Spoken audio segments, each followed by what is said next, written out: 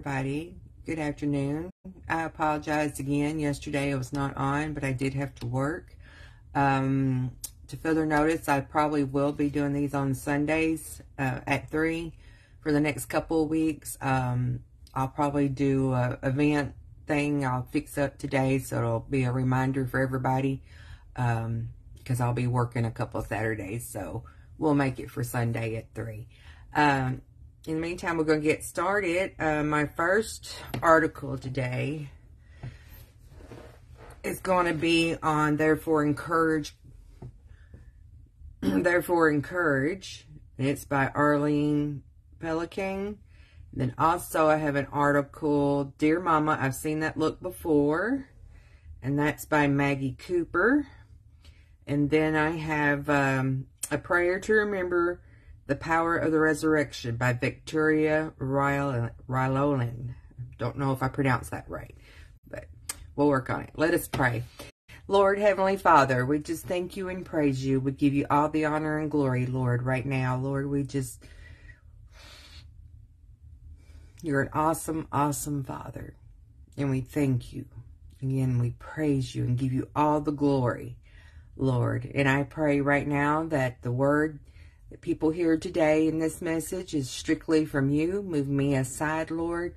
Only what you would want them to hear from you. Lord, I just thank you for blessing my life and my family. And Lord, I know you'll continue doing, even though it's been a roller coaster ride at sometimes.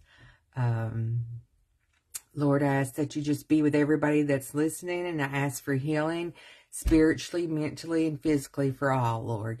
And we just put it all in your hands. In Jesus' name I pray. Amen and amen. Thank you, Lord. All right, let's get started here. All right, the first one, Therefore Encourage by Arlene Pelican, says today's truth. And she's referring to 1 Thessalonians 5:11. It says, Therefore encourage one another and build each other up, just as in fact you are doing. It says, and this is Miss Arlene talking. She says, when my father-in-law passed away at the age 93, we held a celebration of life. Family members and friends shared stories of the many ways Dad had impacted their lives. My husband, James, talked about how his father had taught him a solid work ethic. Dad was an eye doctor, and he had a particular habit before stepping into his private practice. He would pick up the trash around his building. That made an impression on James, watching his father, the doctor, pick up the trash every day. Dad also instilled a love of learning in his kids. While other boys received presents like video games, James received a dictionary and a bookshelf. The words of affirmation and appreciation poured out lavishly during the celebration of life ceremony, and rightfully so. It's certainly fitting to speak praise at a memorial service and special occasions like retirement parties or birthdays. We have a little tradition around birthdays in my home. My kids always know it's coming, but they let me do it anyway. I have everyone around the table say something they appreciate about the birthday person. I love words of affirmation, so this fills my cup big time. A birthday is a wonderful annual reminder to express love and appreciation. But you don't have to wait for a birthday or a memorial service to build someone up with kind, truthful words. Today's truth reminds us to encourage one another and build each other up, just as in fact you are doing. Here Paul is complimenting the church of Thessalonica. You are encouraging each other, keep that up. Now it says, therefore, encourage one another. And when the Bible says therefore, you see what happens beforehand to merit the therefore. In this passage, Paul is reminding the believers that the day of the Lord will come like a thief in the night. We are not in darkness, and we are to be sober in light of his coming. We are going to live with God forever. Therefore, encourage one another.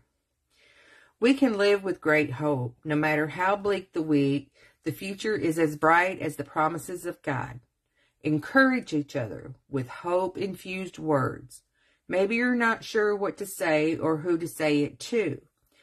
Paul continues in verses 12 and 13 to show us who to encourage. Now we ask you, brothers and sisters, to acknowledge those who work hard among you, who care for you in the Lord, and who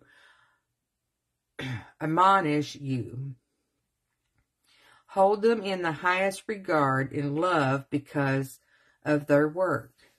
Take a minute this week to encourage your pastor, small group leader, children's worker, or the volunteer that prepares communion at your church. Notice those who faithfully work to minister to others. Share your appreciation lavishly and frequently.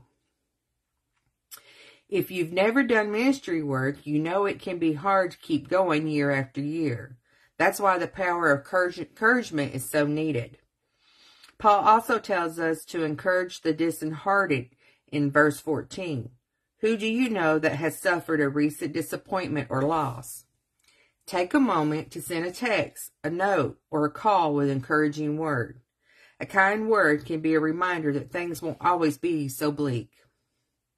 In Acts 4:36, we are introduced to Joseph, a Levite of Cyprus, but you probably don't recognize this Joseph. You probably know him as Barnabas, the name the apostles gave him, which means son of encouragement. Barnabas sold a field he owned and brought the money to support the ministry of the disciples. Not only did Barnabas encourage others with his finances, but he also encouraged people by believing in them. It was Barnabas who brought Saul, which is Paul, to the apostles in the first place. Without Barnabas' stamp of approval, who knows how Paul's story would have turned out? We have a bright future. Christ is coming again. Thank you, Jesus. Therefore, let us encourage our brothers and sisters to keep laboring for the gospel. Let our words bring comfort to the brokenhearted and become fuel to keep others going in ministry. Let us pray. Dear God, thank you for all your precious promises. Place on my heart the person you want me to encourage today and give me the words to say in Jesus' name.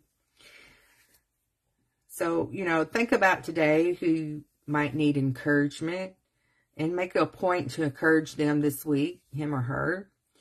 And in your life, who encourages you? And be intentional about being around that person, whether for a cup of coffee or a service opportunity. So be very encouraging to others. You never know what kind of difference you make. Okay, now we're going to read the one.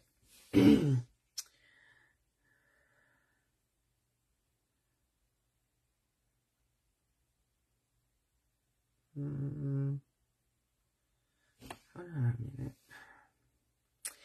Okay, it's Dear Mama. I've seen that look before. All right, here's one for mamas. And this one's by Maggie Meadows Cooper. She writes, I have seen that look on your face before. That time your child totally burped while the Sunday school teacher was praying and proceeded to have an ugly attitude when asked to stop. The time your 2-year-old fell on the grocery store floor, rolling and flailing, screaming like a wild banshee.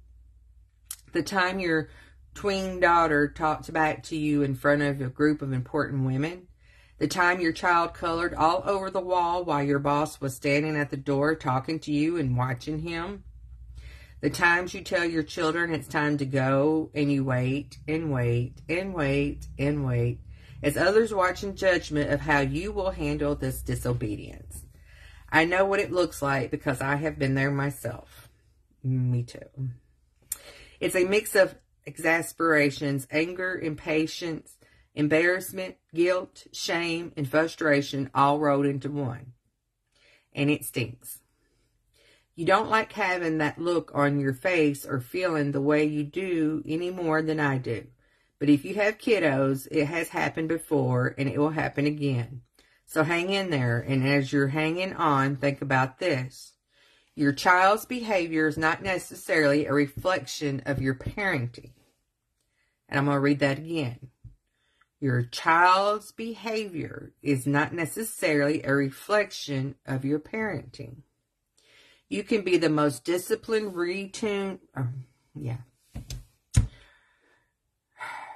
King talk now. Routined, on top of everything mom in the world, and your children will still misbehave. And do you know why? Because they are little sinners, like their big sinner mamas. For I was born a sinner, yes, from the moment my mother conceived me. Psalms 51:5.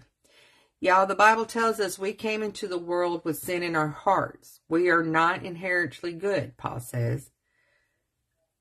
And I know that nothing good lives in me, that is my sinful nature. I want to do what is right, but I can't. Romans 7:18. And that's why we need Jesus. And that's why our little people need Jesus too. So what do we do with that? Do we need to stop discipline to the best of our ability and leading our babies? Hold on. Hit the wrong button. Leading our babies the best way we know how? Of course not. But we do need to cut each other some slack. I have been known to go to great lengths in order to make a trip to the grocery store, or any store for that matter, by myself. Do you know why? Is it so I won't spend as much money? Partly. So I can get done quickly instead of making an extended vacation in the cookie or toy aisle? Maybe. But do you want to know the real reason? Because I don't want to face the accusing eyes of others when my children misbehave. When one asks for something and I say no, and the whining and complaining begin, when one is running and jumping and sliding down the dairy aisle to see how far he can make it on his socks, don't ask. When one refuses to sit in the buggy and manages to roll over the nasty floor, I don't want to feel the shame and embarrassment of feeling like I'm not enough. My husband and I discipline and lead and guide the best we know how. But y'all, kids are kids. And by golly, some do things you can't ever prepare for. And I'll say it, some days I am too tired to care. I let things slip. I give too many chances. I try to change behavior instead of their hearts, and they misbehave. But my days are not all bad. Some days I go to the store and they act perfectly, very rare, but still. They stay by the buggy. They thank me for what I get them. They act kind to each other and don't make any embarrassing bodily noises or pull any boogers to rub on my arm. Only the 2-year-old does that at this point. And I'm tempted to pat myself on the back and be excited that I've got it all together, but I don't. And I can do more harm than good by thinking I do. So here's what I say. Let's band together. When you see that mama with that familiar look on her face, don't look the other way. And don't look at her like you pity her. Smile at her. Tell her you get it. It doesn't matter if you know her. Just say in passing, I feel you, girl. And if it is one of your friends, give her a hug and come beside her. If she's had enough, tell her to go take a break and step in for a few minutes. Tell her little whiner to go play and Mama will be right back. Let the tantrum on the floor continue if need be. Tell that wild boy to cool it and head outside. But look on her with love, not judgment. Speak out of compassion, not condemnation. Listen thoughtfully, not pridefully, offering your great advice on how your children behave. And most of all, point her to Jesus. Yes, dear ladies, come together.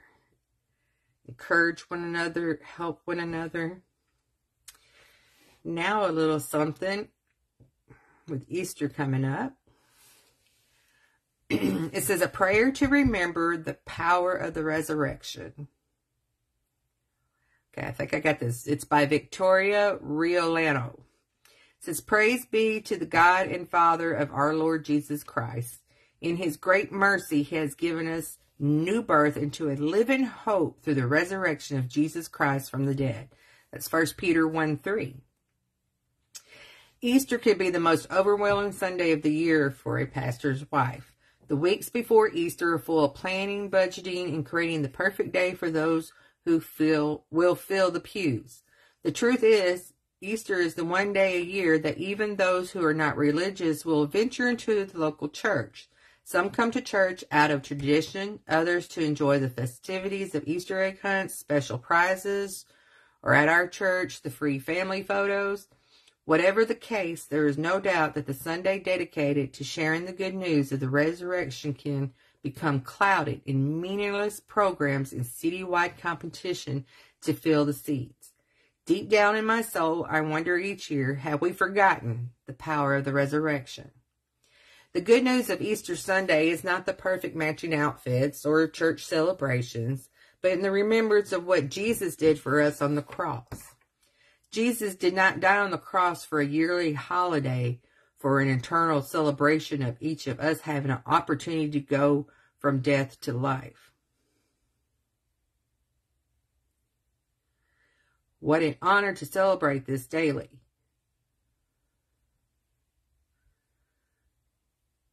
Jesus died so that if we repent and believe, we could accept the full benefits of the cross. Instead of paying the penalty of our sinful nature, the true joy of Easter is in recognition of the greatest gift ever bestowed to mankind, the gift of salvation. My prayer today is that we celebrate the resurrection every day, not just Easter. I pray we share the joy of what Christ has done as often as possible, not just a part of a one-day celebration.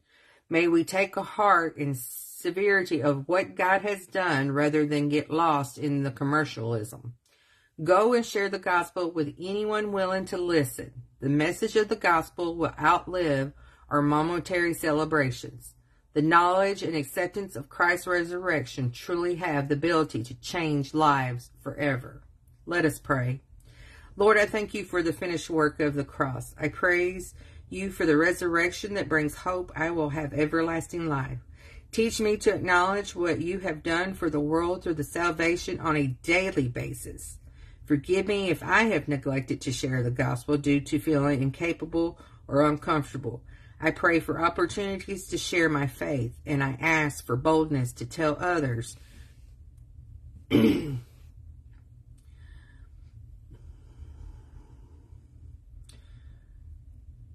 I pray for opportunities to share my faith, and I ask boldness to tell others about the resurrection. In Jesus' name, amen. So this Easter holiday, no matter what your frustration is, whether it's just life struggles, whatever it may be, remember what Jesus done for us. But not just this day. Every day, remember what our good Lord has done for us. Thank you all for joining me, and thank you for listening. I pray that you have a blessed day. See you next week. Bye.